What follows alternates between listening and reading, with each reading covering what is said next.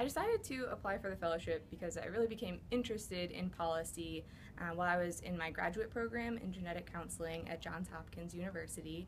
I was working with patients in the clinic and also doing some research of my own, and I became really interested in how a change in policy can have a really wide range of effects for people on the ground across the country. Issues ranging from reimbursement to putting in place protections against genetic discrimination, to broadly integrating discoveries in genetics into healthcare. So I decided to apply to the fellowship because it's a great opportunity to transition full-time into a career in policy. So the first rotation of the fellowship is at the National Human Genome Research Institute in their Policy and Program Analysis branch. And while I was there, I was researching and drafting briefs on various issues in genome sciences and healthcare to keep institute leadership informed of a range of policy issues. For example, the 21st Century Cures Act that had recently been passed by the House of Representatives. One of the other projects that I was working on at NHGRI was helping draft portions of the 2017 Congressional Budget Justification, which is a document that every federal agency puts out to sort of tell Congress, here's how we're going to spend the money that we're asking for.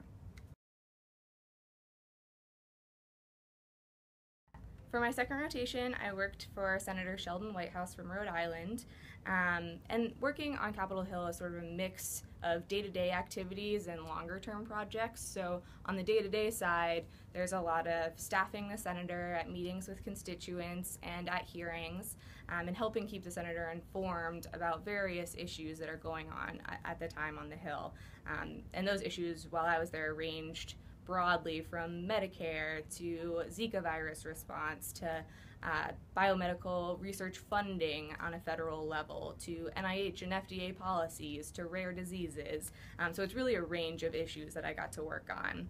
So one of the long-term projects that I was working for on the Hill was national stakeholder outreach for a pilot program bill that the senator was working on to try to remove barriers to providing advanced illness care for people at the end of their lives.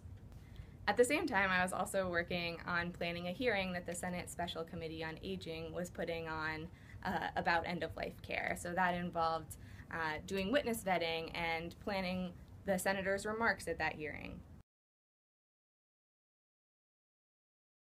For the last rotation of the fellowship, I've been working in the policy office at the American Society of Human Genetics, and one of the major projects that I've been working on here is researching a law that was passed last year in Kuwait, mandating compulsory DNA testing for all citizens, residents, and visitors to the country.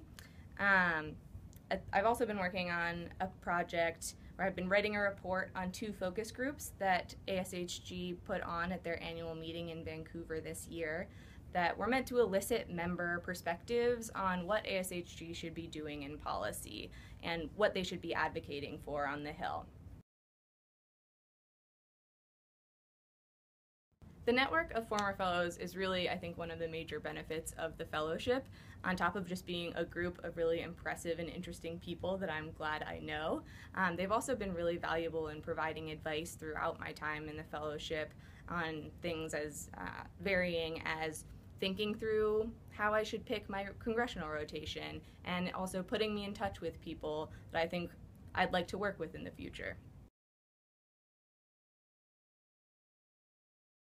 I think for people that are that are early in their career and that are interested in transitioning to a career in policy, this is a really wonderful opportunity.